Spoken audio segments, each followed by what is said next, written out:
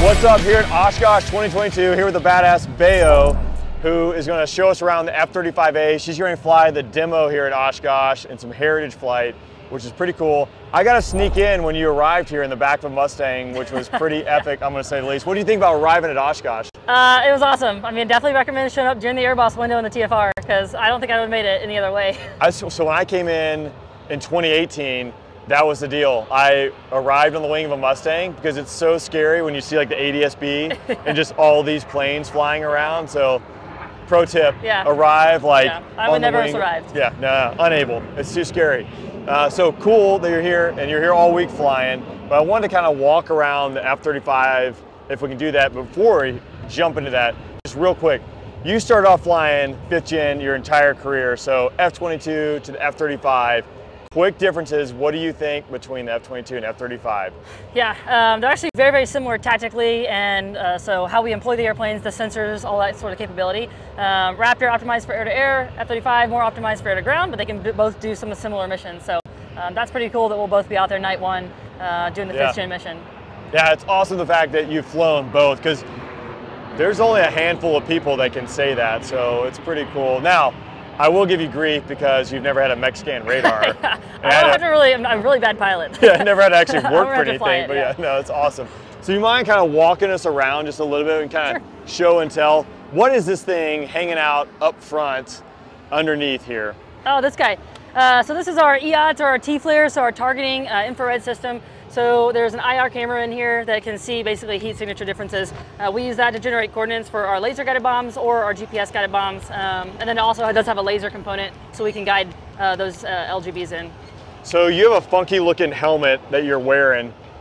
Is there anything on the jet that allows you to kind of see what's going on in and around you? Can you talk me through that? Yeah, sure. Most popular question, actually. Yeah, so we've got 6 of these around the airplane. There's also a different wavelength of IR camera in there, primarily used for missile warning, but it does have a 360-degree video around the airplane, and we can put that video onto our visor to be able to, you can see through the plane, see through your body. But honestly, that video we actually use as night vision primarily. Really? Yeah. Yeah, because no night vision goggles like you'd find in the Raptor, F-20, or in the F-16, like traditional fighters. Right. That's actually coming from the sensors around the jet. Yeah, we have a night vision camera in the helmet that works similar to NVG's, same technology, but this IR video is actually better fidelity, so we use that. Really? That is interesting, because for those who don't know, like, I mean, when you're looking at NVGs, you're looking through the soda straw and you have to whip your head around back and forth, and you don't get depth perception, you don't really have a great field of view. I mean, you have a terrible field of view. But how is it, comparatively speaking, like having that SA-wise, does it really help? Yeah, it's still all a shade of green. You're seeing, the IR stuff. Fidelity is, it's like flying around at night. It's not the best. But yeah, it doesn't turn night into day? No. Well, I mean, it's cool because there's a lot of like awesome features about the F-35 that we can't talk about. But some of these pieces are really neat to know, I think, for people to like know, hey, there's some amazing technology. Speaking of which, I know we mentioned the helmet. Like, how much does the helmet cost? Around $400,000. It's an expensive. It is expensive, yeah. So the capability that gives you, can you talk to me like what makes that unique and what's different? Yeah, sure. I mean, I came from the Raptor, which had no helmet pretty much. Yeah, you're a speed, no off-bore sight. speed lid. And so coming from that to basically, an upgraded JHMX where you've got the F-35 helmet on, it's awesome having the off-bore sight. I mean, I can be looking back here, see AOA, my altitude, airspeed, but primarily the situational awareness it gives you with the tactical environment. So look around and see symbology of everything you have in your shoot list, your wingman, just to gather that SA that you didn't have without that, for example, the Raptor. So I had talked to Dojo, who is a Strike Eagle pilot and obviously the predecessor for you. You're coming from 5th gen to 5th gen. Dojo was explaining, he came from the Strike Eagle, but he was saying that a wingman coming out of the B course in the F-35, he said he would equate that to like a 4-ship flight lead as far as like the situational awareness they have running the air picture and things like that. Do you think that's a true statement? Yeah, absolutely. And we have to train them to that capability because we fly, in 5th gen formations, which can be 60 miles wide away from each other. So to be able to trust that wingman that's 15, 20 miles out there to do their own thing and kind of think like a thinking wingman versus being in that visual formation, it's crucial. And we've got guys coming straight out of pilot training to the F-35, and 6 months later they're a flight lead on their way to instructor. So like, it's a lot for them to handle, but Right. yeah, I think it's growing up in a video game world helps a lot. That is true. The millennials. The joke I always make, like, you know, F16, it's like the Nokia, like the brick phone, and then now the stuff you're jumping into, it's the iPhone. The technology is just so vastly different. Absolutely. Which is what we need as we march into like the next fight. Yeah. Can we walk around just a little Sure. bit? Oh, actually, this is non-tactical questions, but obviously we have the ladder to get in and out, which I don't think, do we have any other fighter that has its own built-in ladder, other than the Hornet? The Hornets do. But that's it. But That's yeah, gotta be a it's Navy. pretty convenient. Do you like that? Yeah, yeah. And this is the only thing I saw, like the travel pods down there. Yeah, Do you fly with travel pods on the jet? I do every cross country, yeah. Okay. So we pack actually all of our swag goes in those, my duffel bags, you know. I don't think Dojo flew Mementos with travel pods. Maybe I Oh, missed really? it. Yeah. Not during the show. Right, yeah, obviously not I was during like, the show. yeah, 5G limited. That thing's yeah. gone. So yeah, cross country. Yeah, all right. I did not know that, so that's cool. Yeah. I would like to kind of walk back, talk about the motor, talk some Yeah. engine stuff. Bird's got it, I see, you know. Oh yeah, Play across. they tagged this one real good. So I've flown in formation in the slot underneath the F-35, and like the rumble in the jet, like the F-16 is shaking back there. Yeah. This is a big old motor. Can you tell me a little bit pretty about big. this? Yeah, so the F-135 Pratt & Whitney engine, 43,000 pounds of thrust and afterburner, which, I mean, you talk to the P-51 guys when you fly with them, and they're like, it is loud when you start to push that engine up. So we don't have thrust vectoring like the Raptor, but super capable engine. We don't do the hover mode, obviously, so this is the A model variant. Yeah. Why would you need to do too that? scary. Yeah. So, and you mentioned like flying with a Mustang. So you're doing a lot of different flying, doing demos, but you're flying a jet that likes to go fast Yeah. with planes that can't go as fast. Yeah. What are your thoughts, like Heritage, what are some of the challenges when you mix up a P-51, an F-86, an F-35, and God forbid an A-1 Skyraider, which I know you're gonna fly with today. That was a little rough last night. Yeah, gosh, that thing is so slow. Yeah, it's different, like you said. We train every year with them to kind of get used to the differences. Every Heritage pilot flies their profile differently too, whether they use more altitude, fly tighter turns. So you're flying at 15 AOA, which makes the flight controls more sluggish. But it's tough, it's a challenge, which is the fun part of it. To me, it was like my favorite part of Yeah. doing it. Like, it's pretty cool when you're flying on the wing of a 70-year-old warbird. But there's a lot of responsibility that comes with that too, because you have an ejection seat, Yeah. they don't, so you Yep. better not suck when it They comes. tell you day one, don't touch me. I got it. It's the scariest thing, but also it's like the most awesome thing. You get used to doing it, but it's still like the coolest thing to watch flying around. Yeah. I will also say flying with the Skyraider, like that was super painful. I know Stuart loves flying that thing, but It's super smooth, which is good. yeah. Is your jet yelling at you? Like it was yelling at me in the Viper when Yeah, I we was... get the gear warning horn constantly. So it doesn't like being that low and that slow without the gear down. So I do, like, I've talked to a couple like Viper guys who've transitioned to this. So doing SFOs, simulated flame out patterns in the Viper, if your engine fails, you gotta be able to do it.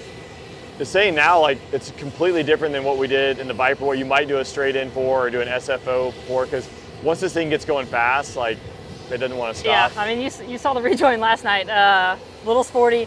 And then there's no dedicated speed brake in it. So if you put the speed brakes out, it's using the flight controls and deflecting those to try to slow you down. But if you're flying the airplane, it's going to prioritize the flying over the speed brakes. So it's a little bit tough, and she doesn't slow down.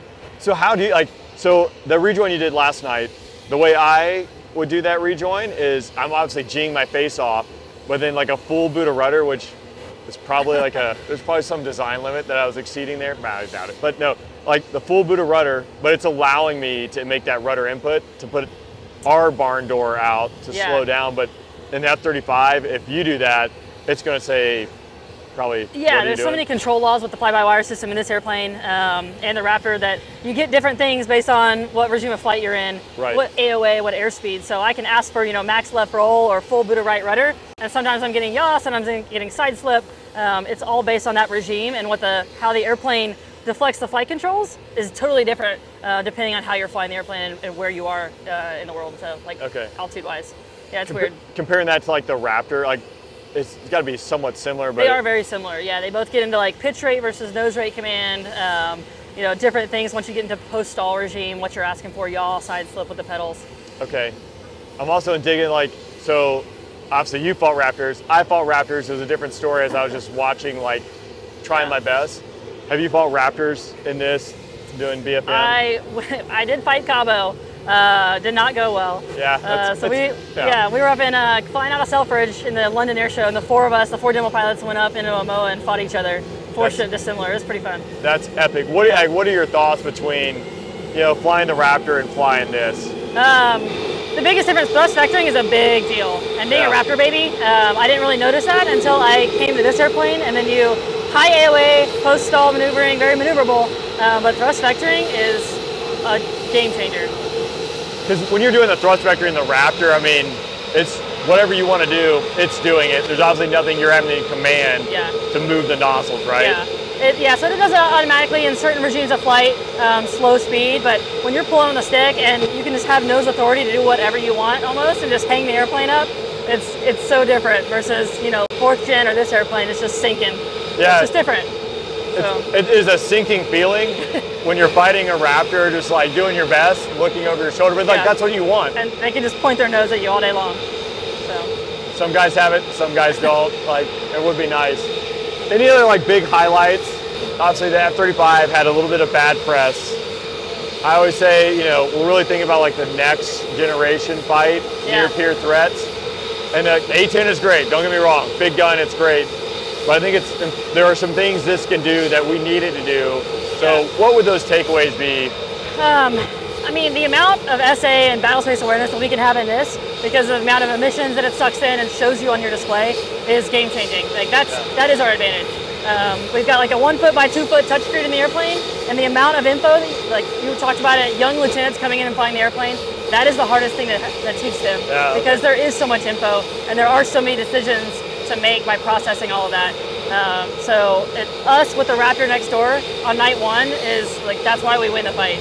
It's a slaying machine. You did hit on sharing the info, and I know the Raptor's working on it, but when I flew with F-35s doing exercises, I was so much more lethal because of the information that the F-35 was sharing. It was having big brother or big sister there watching and kind of guiding the fight, which is a complete game changer. So it's really cool. Definitely. Awesome. Bayo, I know you gotta get ready to fly. Just lots of awesome jet noise around and above. So thanks for taking the time. Absolutely. I really appreciate it. Awesome. Thanks so much. Yeah.